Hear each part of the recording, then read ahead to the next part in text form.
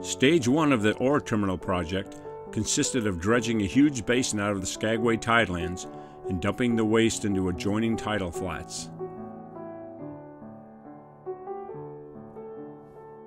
The completed basin ended up being 1,700 feet long, 340 feet wide, and 43 feet deep. On the fill, an ore storage shed, ship concentrate loader, and railroad tracks were built.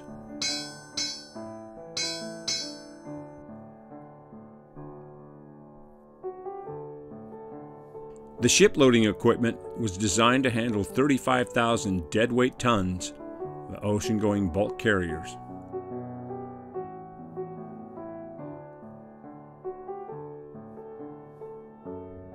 In May, White Pass purchased 7 1,200 horsepower 101 class diesel locomotives from Montreal Locomotive Works to haul the ore.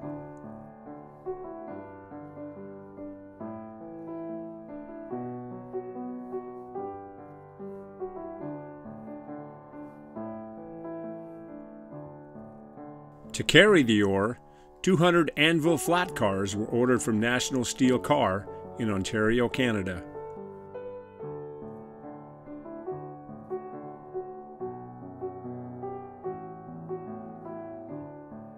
Ore containers made from 1-inch thick aluminum were built for each car.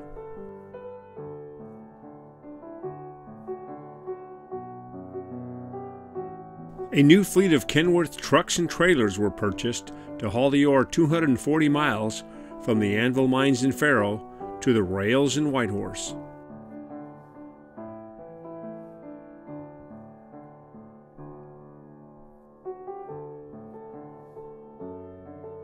A new tunnel was built, along with a steel bridge at 18 Mile.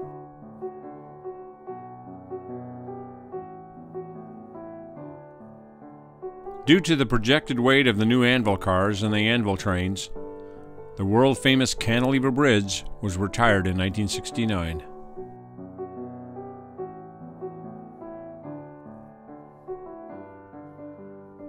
A new depot was built in Skagway to replace the original depot, built in 1898.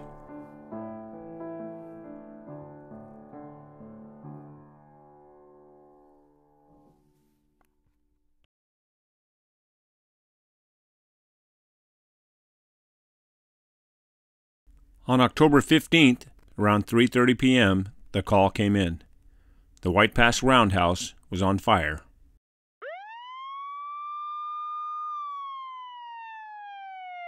The Skagway Volunteer Fire Department was ill-equipped to handle a big fire. Its fleet consisted of an ex-U.S. Army 1943 Chevrolet with a 300-gallon-per-minute Darley pump on the front. A 1943 American LaFrance Ford with a 500-gallon-per-minute midship pump. A 1953 Willys Jeep with a tank trailer and a 250-gallon-per-minute pump on the front. And lastly, a 1937 Ford built in Skagway with a 500-gallon skid pump in the bed. The fire started in the southwest end of the roundhouse where the car shop was located.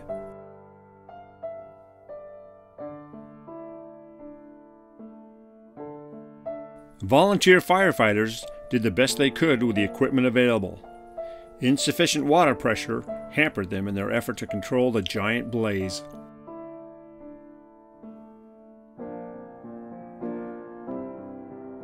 Men and teenage boys from town pitched in to help the fire department.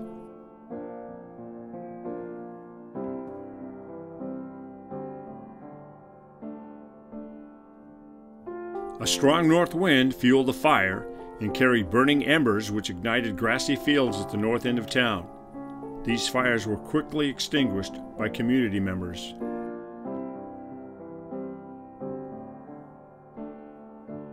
As the fire grew, White Pass employees worked frantically to remove equipment and supplies from the building.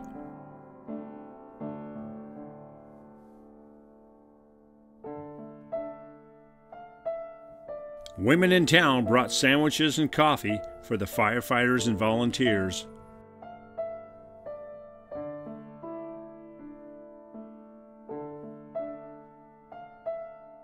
Fed by gasoline, kerosene, and oil within the facility, the roundhouse burned very quickly.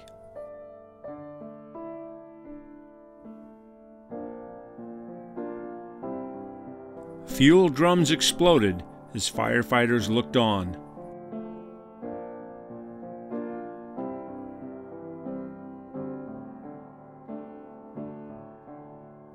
In less than 90 minutes, the roundhouse was reduced to smoldering ashes.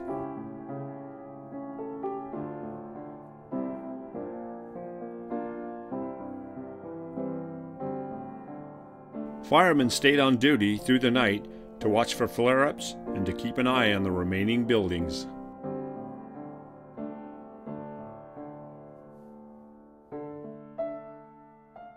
The story of the fire made many Alaskan and Canadian papers.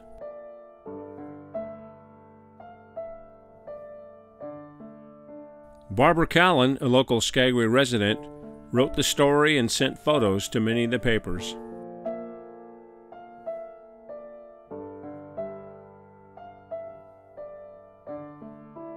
Six other neighboring buildings burned along with the roundhouse. They included the machine shop and old boiler room, the heating plant,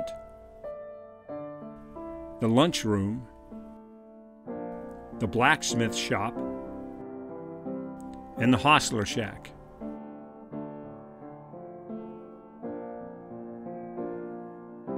There was no doubt the fire started in the southwest corner of the roundhouse, in the car shops. All evidence of the exact cause of the fire was destroyed in the extreme heat. The fire was so hot, steel wheels cracked when they came in contact with water.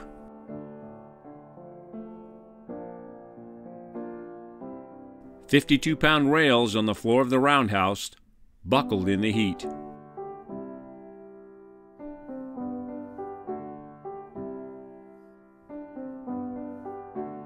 And glass in the locomotive windows melted like plastic.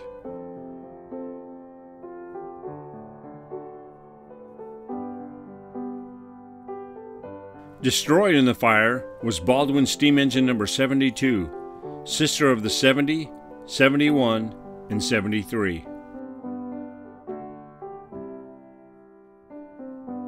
Cool water in the tanks of the tender kept the black paint from burning off the bottom 3/4 of the exterior of the tender. Also lost was newly purchased Alco engine number 102. White Pass employees tried to pull the locomotive through the back wall of the roundhouse. When the front trucks of the locomotive dug into the soft gravel, the cables broke and the engine was lost.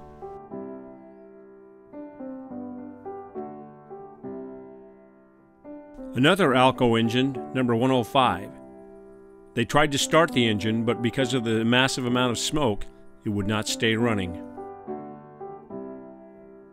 Like the 102, it was totally destroyed.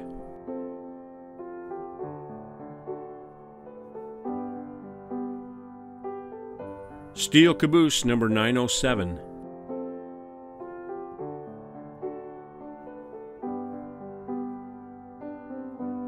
Plymouth switcher number 3, known as the 3-spot. The fire burned off the White Pass green and yellow paint scheme, exposing the older military insignia and number.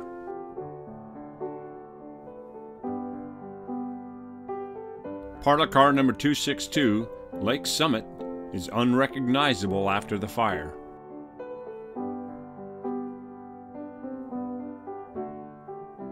In an earlier photo, Lake Summit is shown in front of the 3-spot and the 72. All of them were destroyed in the fire. Here is what used to be a locomotive generator sitting on the wooden deck of a flat car. Both were destroyed.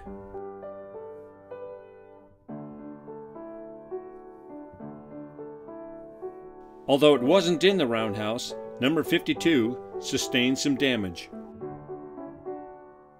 The wooden deck on the tender burned due to the intense heat and the proximity to the fire.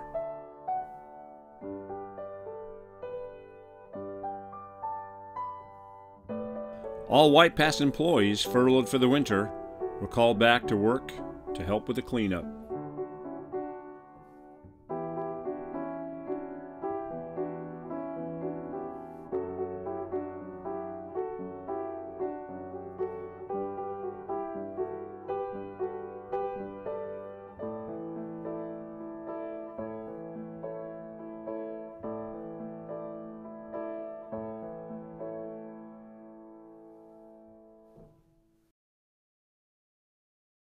In true White Pass fashion, trains were running the very next day.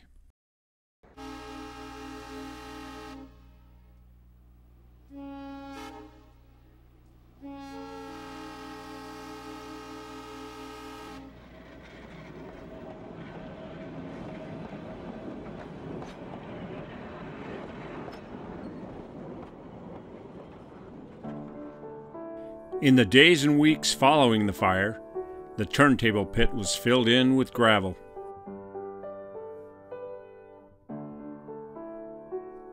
All of the scrap metal was hauled away and discarded.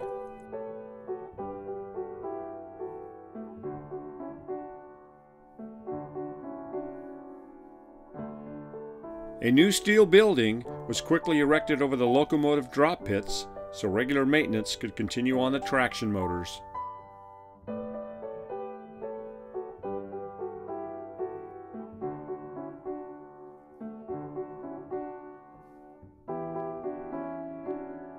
Evidence of the roundhouse still exists beneath the storage of supplies at the shops.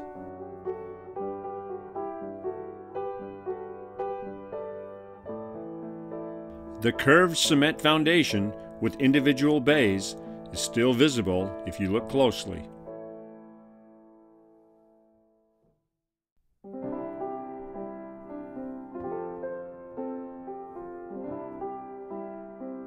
The old locomotive drop pits have been filled with dirt.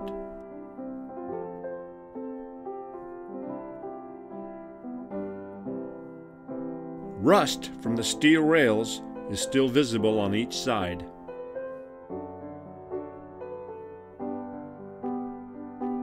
The tender from the 52 is in the process of being partially restored with new wood.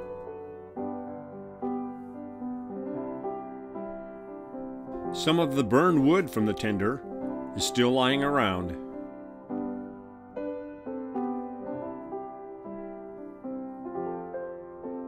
Today, a modern steel building located to the east of the old roundhouse houses an engine maintenance shop, a machine shop, a car repair shop, and supply warehouse.